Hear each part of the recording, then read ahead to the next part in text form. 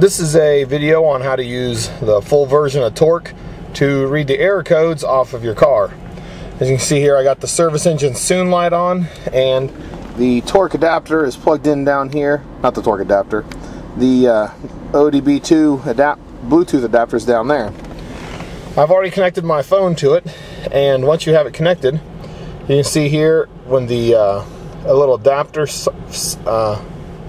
icon there, and it finishes blinking. That means that this is connected to the adapter. When the car adapter starts blinking, it means it's connected to the car. It says profile Lexus, but this is not a Lexus. Anyway, so you can change I gotta change the profile real fast.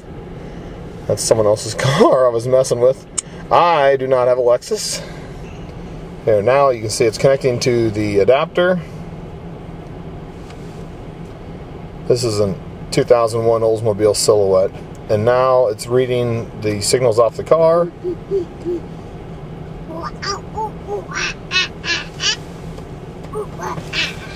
There, now it's connected. Now to see the codes, you push the fault codes, and here it's actually talking to the adapter, trying to figure out what the fault codes are.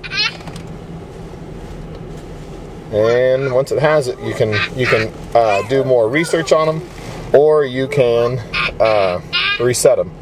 In this case, these are both P040s and P1404. You can tap these, it'll take you to a website, and it'll show you what they mean. But in this case, they mean that my EGR valve is bad, and I just replaced it. So I'm going to come down here, hit the menu button, and I'm going to hit this clear faults on ECU. And this just gives you a warning saying you should only do this if you fix the problem.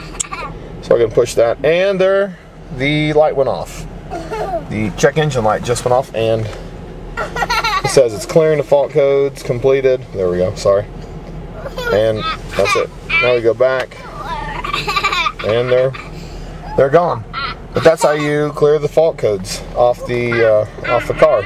And thanks to my son for the background noises. Thanks.